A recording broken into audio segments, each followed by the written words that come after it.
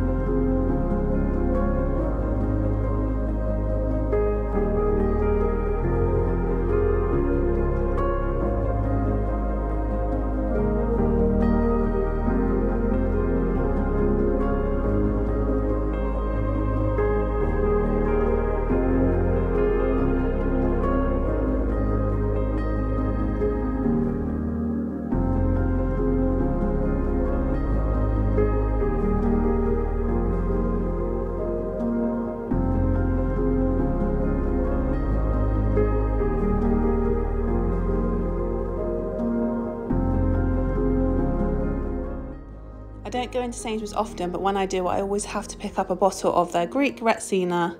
And then I also picked up these pastries that were reduced. Just have a delivery come through. So we've just had a delivery come. So I've got my vase, which I will show you. But Leah, what did you get come? The cat in the hat comes back. Yeah, because we picked up the cat in the hat, didn't we, the other day? And this is the next one. I just picked this one up on Vinted. Look at that, it goes everywhere. There's 8 other people. Is there? Because in the first one there was thing 1 and thing 2, wasn't there? Thing 1, thing 2, but now there's little cat A, B, C, D, E. F, G, H, I, J, K, and then the B. Right, so we're going to have to read that in a minute. Right, I'm going to unpack the vase. So it come in this big box. But I'm going to keep. And then it's in another one, so I'm really hoping it's not smashed.